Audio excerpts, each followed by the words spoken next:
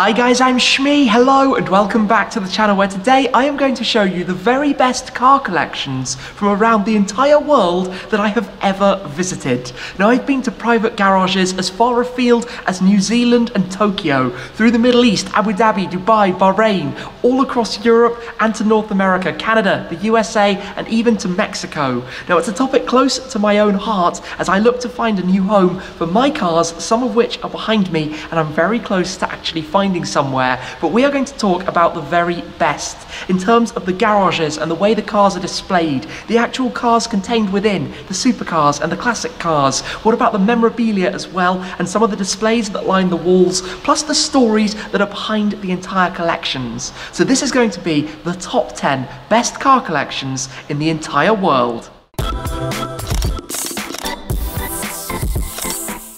At the moment, you join me in the supercar storage where I keep some of my cars. Behind me, we have the new AMG GTR Pro. Tucked in at the back, you might just see the McLaren 675 LT.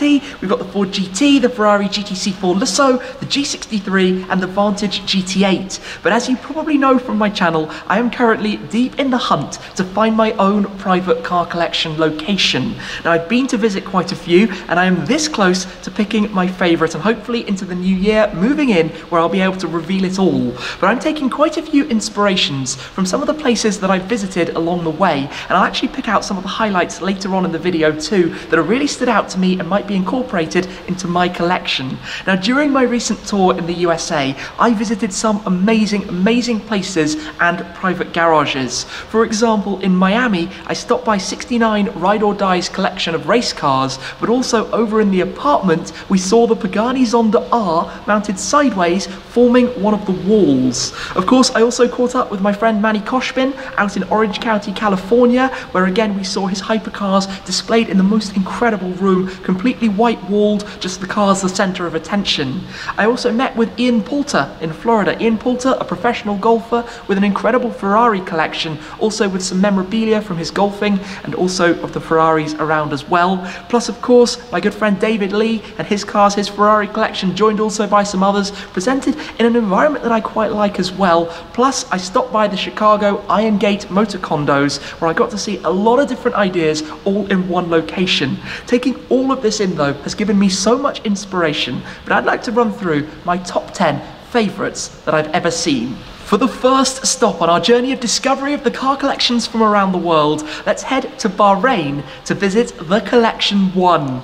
Arguably one of the greatest modern hypercar collections, flanked as well by some incredible legends, the likes of the McLaren F1, the Porsche 911 GT1 and the Mercedes-Benz CLK GTR that the Collection 1 kindly allowed me to drive as well at the Bahrain International Circuit. But we're talking most of the recent hypercars, the likes of the Ferrari lineup, the Ferrari, the Enzo, the F50, the F40, also the Lamborghinis, the Reventon and Miura as well, mixing in some classics. We have all of the McLaren hypercars, the McLaren F1, then the P1 and the Senna, a new Ford GT, plus some unusual cars, the likes of the Hennessy Venom GT, the Koenigsegg Agera RS, but many more sit between in an amazing display, one that has expanded over time, a central turntable, a view from above to look down as well, some attached chill out and lounge areas too, but the display that really just leaves you with your jaw dropped, wondering how all of this can be in one place at the same time. On to the next stop, number 2, and for this we're going to head across the world to Mexico to go to Mexico City and visit the collection of Don Huayra. Now, what made this particularly special for me was to visit a collection that had never previously really been shown, and I can't thank Don Huayra enough for that opportunity to come and share this garage, an extraordinary variety of cars, from all of the old American muscle through to many of the modern hypercars, and a collection that is growing like you would not believe. And in fact, I think that can be said for many of the garages we're going to see today. At the time, it was armed with the likes of the Chiron, the Senna, the Pagani Huayra, but now they have been joined by an Enzo, a 918, a P1, a LaFerrari, an Aston 177, and the list just goes on. But again, a huge variety from the classics, through sports cars, through Grand Tourers, through some older Ferraris, so many different cars in one amazing room that you're greeted by all of it with a stunning view as well. And then those cars in Mexico, a very unusual collection, but amazing to be able to see and also to be able to share it. No list like this could be complete without our third entry and probably the most famous car collection from the entire world, and that is Jay Leno's garage, where I got to visit with Jay Leno himself. He showed me around and I was amazed by the extraordinary breadth of style of cars, the different halls and warehouses that all connect together, with cars varying from the likes of the McLaren P1, 12C, the Mercedes SLR McLarens, through to classics of all sorts, going back in time with different styles, from motorbikes to cars to everything, to varied things, but also Jay's unrivaled passion for his cars and his knowledge of each and every single one of them. But then look around, the artworks that are on the walls, the model cars, the custom memorabilia, the things that have been collected and accrued over time. I think it is the dream car collection for people like myself, and I'm sure many of you guys watching. Jay Leno's garage is unlike anything else, and the fact that it also spawned the TV show and the YouTube videos as well, where other guest cars come to visit, to me that is a complete dream. But being there, being able to visit, was a day I won't forget. It's a huge thanks to Jay and his team as well for the possibility. Jay Leno's garage, undisputably one of the best. Next though, for number 4, I'm going to head somewhere you might not have expected, to France, to eMotion.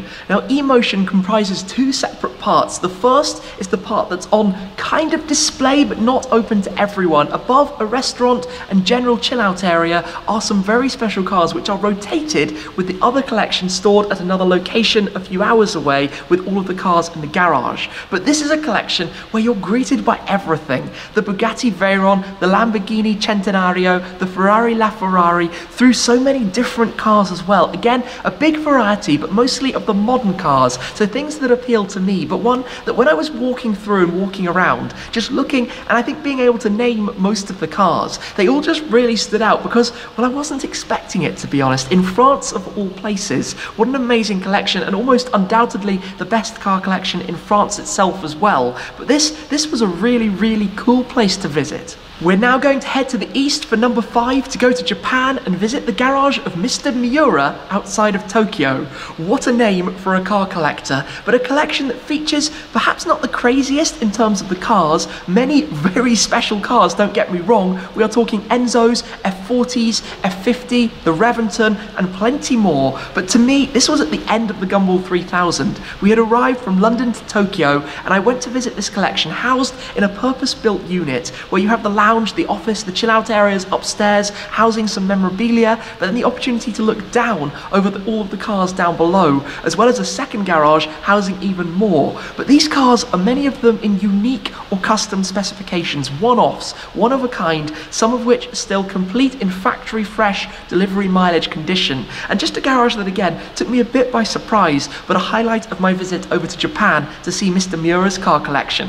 Entering now into the second half of our list, for number 6, I'm going to head to visit the collection of a friend of mine, Zach's Garage. Now, Zach's Garage is here in the UK, but again, a huge mix of cars. Some things in common with Jay Leno's garage. Zach's Garage also has a few ramps to work on the cars and a heavy bias towards classics, the likes of old Aston Martins, and many you can see as we walk around in rooms housing memorabilia as well. But also a few cars standing out to me, the likes of the 300 SL Gullwing, the Lamborghini Miura, and I actually joined with Zach 2 years ago for the delivery day of their Koenigsegg Agera, a very special day, the Koenigsegg wrapped up in a bow, but joining this very, very diverse collection, and quite an unusual one here actually in the UK as well for me. I visited many across the world, but to visit one at home belonging to a friend as well, and Zach also has a YouTube channel with some of the others if you'd like to check that out too down below. From one extreme to another, for the 7th garage we're going to check out, we will head away from the rustic look to go to something much more modern, the futuristic garage of Don Casanova in Dubai, the United Arab Emirates. Of course, it is home to some very nice cars, the likes of the Bugatti Veyron, the Mansouri Lamborghini Aventador, the Rolls Royces, and more, many of which are blue chrome. And in fact, I believe the entire collection is now blue chromed as well. But the garage to me really stands out for its lighting, the appearance, the look, the reflections, particularly thanks to the cars being chromed, but also the mirrors around and the lighting that is installed. It really and truly stood out and had a wow factor that you often don't see. Of course, also alongside the cars, there's a lounge and a bar area, but the cars in that room with that lighting just looked insane.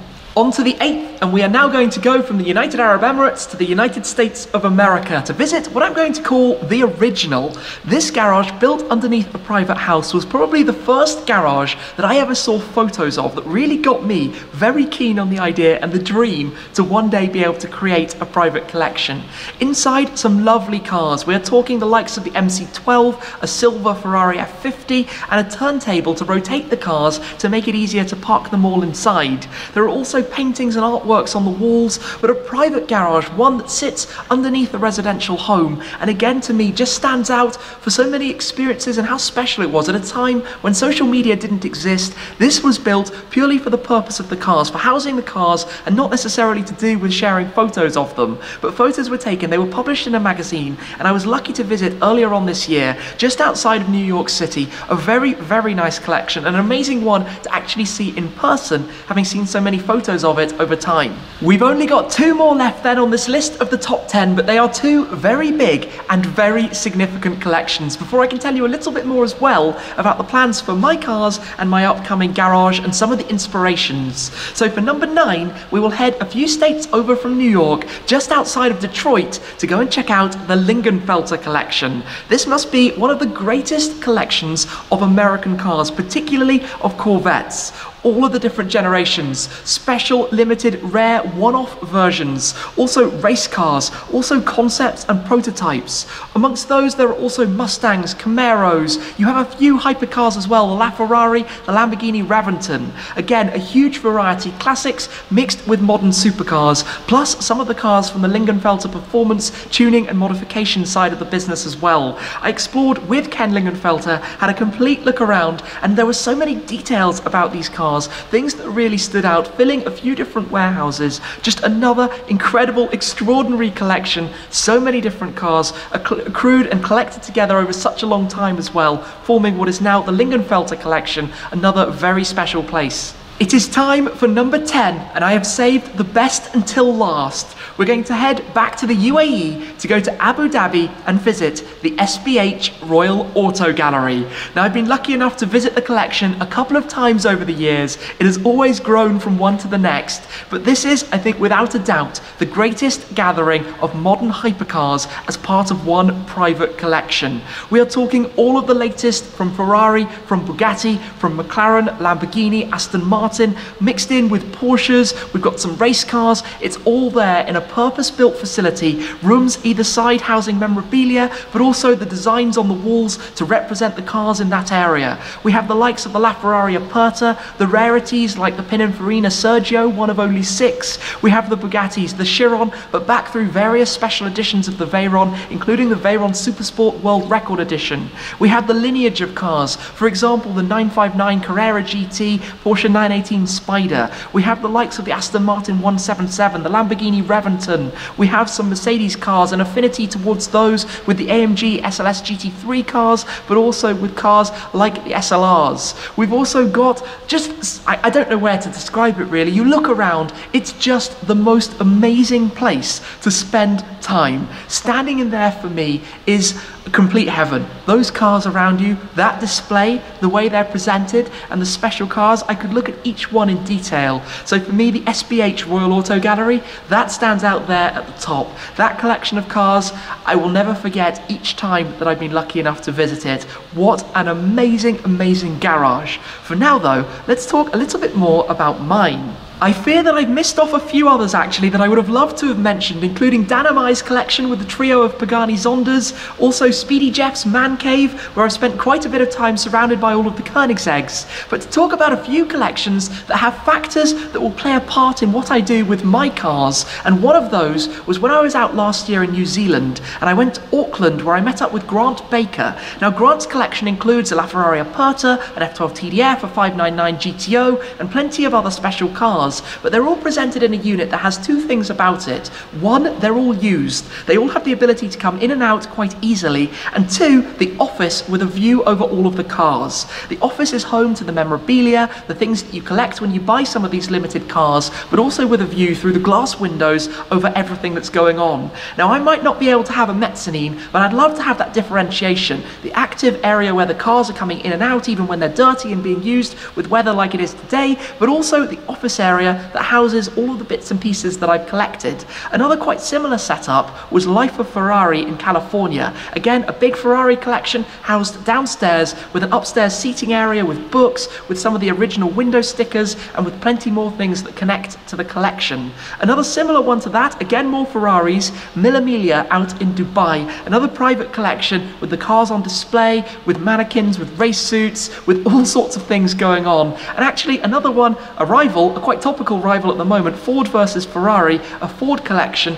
the car cathedral that I visited in Toronto, Canada. The car cathedral filled with Ford GTs, new 05s, GT40s and more. Again though, all of the different things, all of the RC cars, all of the toy cars, all the models, all of the pictures, all of the race suit being worn by a mannequin with the helmet, again something I've got as well. So all of these are feeding a bit of an idea. I'd like to go for something with really bright and prominent lighting, something that has a separate office area where I can put my memorabilia, but basically to have those two distinct areas. And well, I found somewhere that could do that pretty well, so fingers are all crossed right now that that can come through. We can agree some terms and make it happen. If we can, the Shmee 150 garage is going to be coming very, very soon to have somewhere to finally put all of these for filming my videos, for keeping the cars, and for creating, well, to look forward to all things in the future. So thank you very much guys for watching. I hope you've enjoyed this top 10 look at the garages that I've visited from around the world. I'm very excited though for what comes next for me. It is going to be a very, very, very busy, very exciting 2020. So thank you very much for watching, and I'll catch up with you again very soon. Cheers!